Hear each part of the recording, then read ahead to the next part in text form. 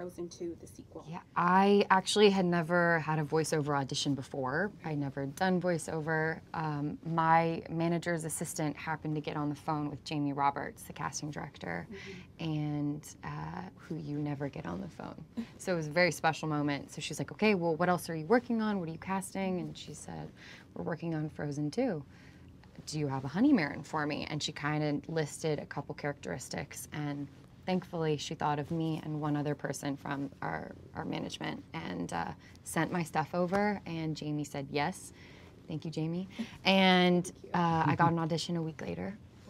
And I was just so thrilled. I'm a huge fan of the first one, like a die-hard fangirl. So this was like a massive deal for me.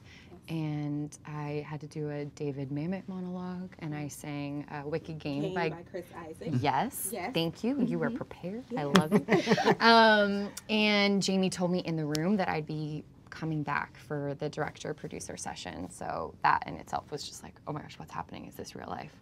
And about 2 months later, I came back and got to meet Chris and Peter and on all the creatives, and it was a dream come true. And I left feeling so lucky just to have like been in their presence and to work with them.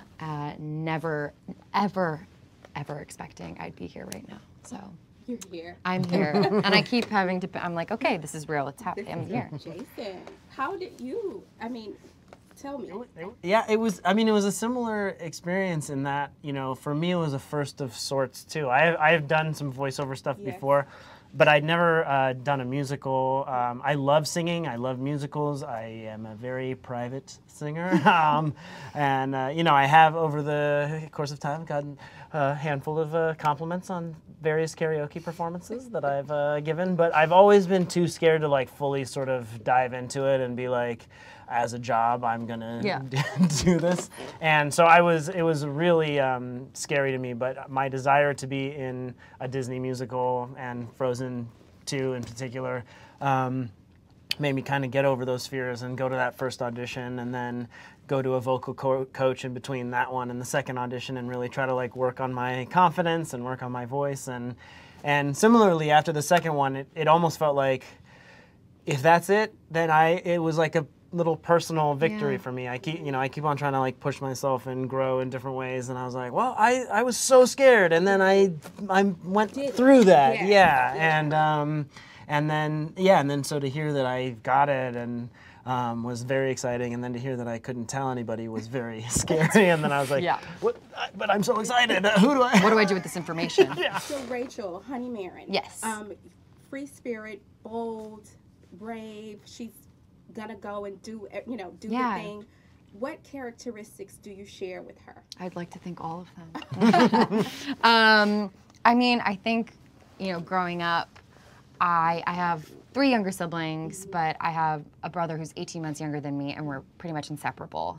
And so I kind of love that there was already that dynamic between the two of them. But growing up, I was someone that I always wanted to be on sports teams that were with all boys, and whatever my mom bought my brother, she had to buy me, and it was just like there was such a supportive family around me that was just like, yes, whatever you want to do, and I just felt like I could be who I wanted to be, and no one was saying no to that. And I feel like honey Marin has that innate quality as well, that she's just like, this is who I am, and she's very fearless about it. And also just growing up, I was constantly outside. Like, I wanted to be Jeff Corwin. I only watched Discovery Channel. My brother and I were just like climbing in trees or catching spiders and like loving nature. And I love that is a massive quality within the dynamic between honey Marin Ritter and her people. Like, it's just like such a reverence towards nature. Right. You two play brother and sister. You play Ritter. You're you befriend Kristoff, and you guys hit it off, your love of reindeer, the whole shebang. How did you envision his character, and how did you bring it to life?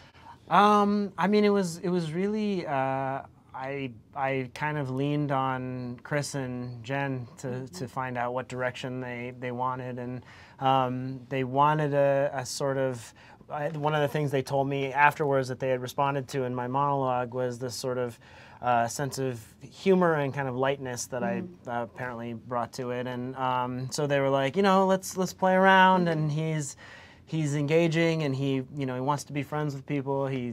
But he's also more comfortable around animals than humans, which is a quality that I do also share. Yeah, especially and I don't get to be around as many reindeer as I would like to, but but dogs especially, yeah. So it'll Frozen 2 will be going to digital and Blu-ray on next month. What do you want people that haven't seen it, the very few people who haven't seen it, to get from the new characters? The vibe and the energy that you all are bringing, and basically the overall message of the film. What do you want them to take away? I think one of the things that I want them to take away is that, when Elsa and Anna and Kristoff, and when we all meet each other, there's sort of an unknowable kind of energy of like, are these our enemies, or these our friends? And I think one of the things that I love about the film is I think I'd love people to take away that sometimes there is we can put our differences aside to right a greater wrong. This is something that's sort of affecting everybody in different ways. And I think also acknowledging mistakes of the past, and it's sort of shocking for some of the characters to find out what their ancestors did, and to not shy away from that or double down on it, but to feel the pain of that and to move forward in a healing way, I think is important and beautiful. You said that beautifully. That's like exactly what I would hope, word for word, as well as just I think I'm very lucky I come from such a loving, supportive family, and so seeing that family dynamic between the two sisters within the film, regardless of the pain and the suffering they've both had to endure and the challenges that they're up against, they're constantly choosing one another.